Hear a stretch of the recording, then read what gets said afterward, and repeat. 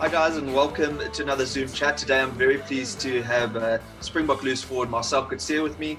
Marcell, thanks so much for making time to be with us, and how are you keeping in lockdown, and just let us know where you are right now and how things are on your side.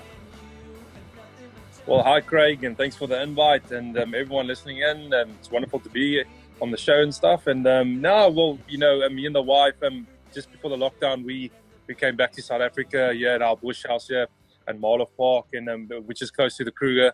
So where other people are probably struggling in flats and but industrial, we at least got nature and the bush around us, So we're very fortunate to be in this position. But it's still tough on all of us, eh?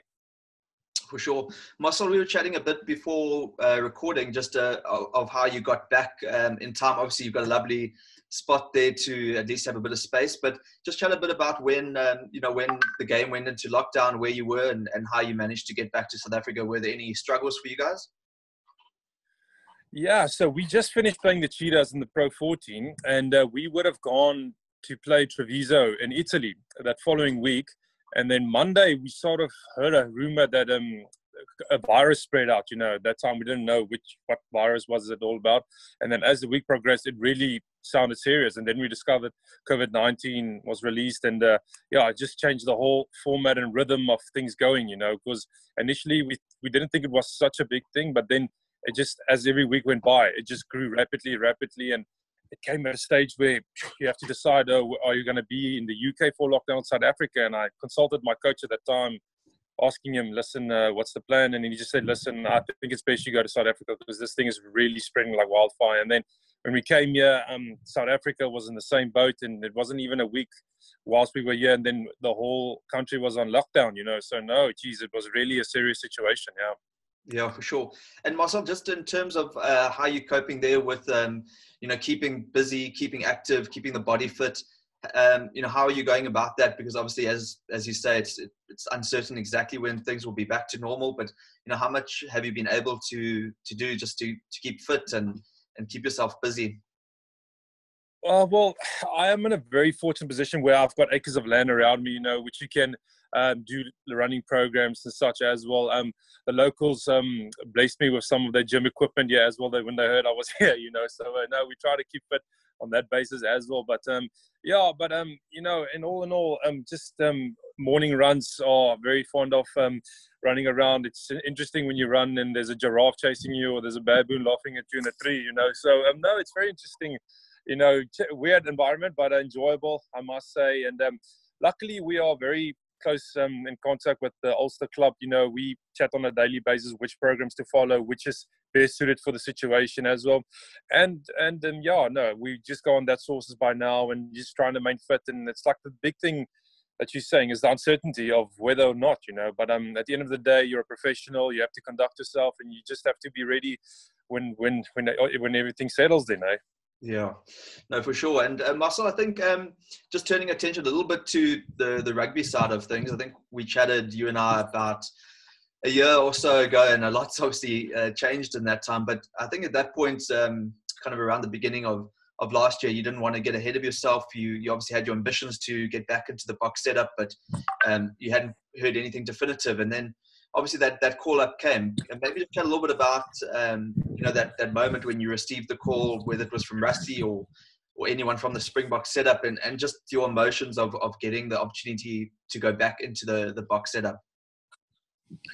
Geez, yeah, no, Craig, it was really, I was really surprised, to be honest, because, you just finished your season and you came back for holidays in South Africa, which I think was 3 weeks. And at the time, you didn't really hear anything from the high setup and such. So, you just assumed, they're backing their boys and that's 100% fine, and you'll just work on your weaknesses and maybe catch a light maybe next time. And then literally on 99, the night before I was bound to leave back to Belfast, I got the phone call from Rusty. It was quite surprising, we were having a braai at the time and it just escalated from there, But, and being part of that mix again with your mates, guys like Eben, Peter Steff, and guys that you played a lot of rugby against and with, was just phenomenal, being back with the whole mantra of the Springboks, man. Yeah. Awesome.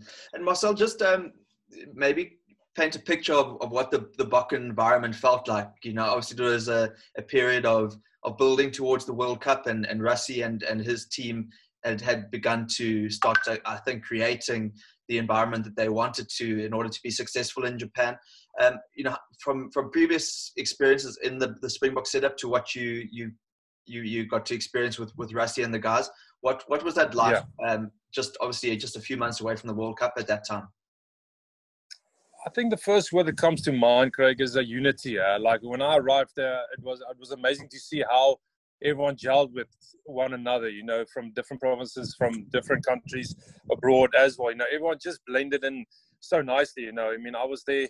I haven't been in the part of the mix for how long, and just felt right at ease with everyone. And the coaching setup was amazing. They were so professional, what they want in the players and what they want to achieve that year. And Rassie made it, abundantly clear what he wanted to achieve that year. He wanted to win the rugby championship, and the World Cup, and everyone was just full on ready for it, and the preparation was done, and the conditioning was harsh, I must say.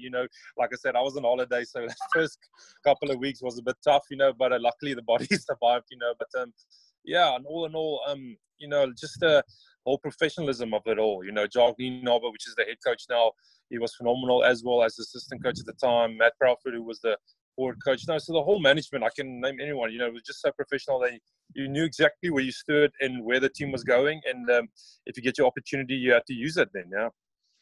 And Marcell, just on that note, I mean, obviously you got your opportunity. I think it was almost exactly 4 years between the last time you'd played in 2015 and then when you played again in 2019. I mean, just putting that Bok jersey on and getting a couple of opportunities to play, what were those emotions like? What was that feeling like?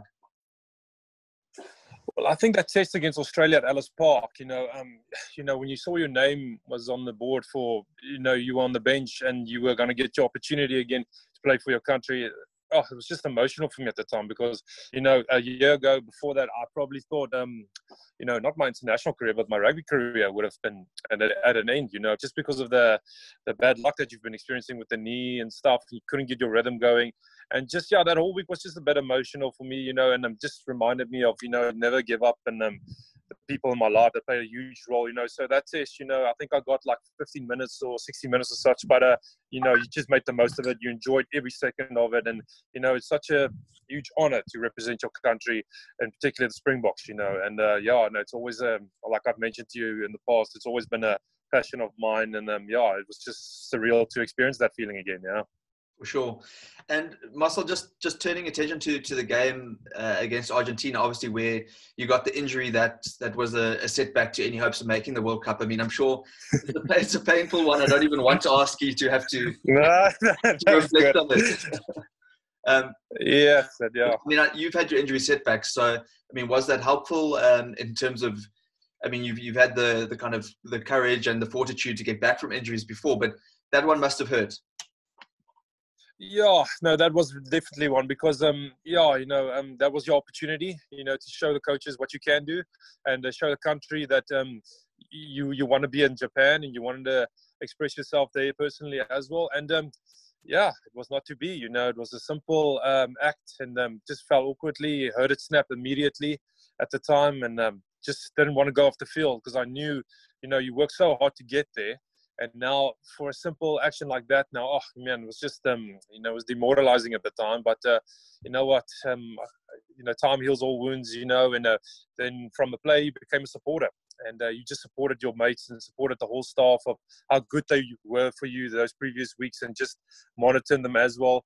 And then they went all the way. And I mean, it was just phenomenal for the country at the time. And, for me personally, it was phenomenal to see them win the World Cup and it was great, but to be so close and yet, not to be able to enjoy that podium with them, it was a bit demoralizing, I'm not going to lie, it was a bit hard on me, but you know what, at the end of the day, you're one individual with millions of people with happiness and you had to tell yourself, listen, rather jubilate and be proud, South African, just focusing on yourself, because that's what the Springboks are all about, it's a team environment, it's not about the individual,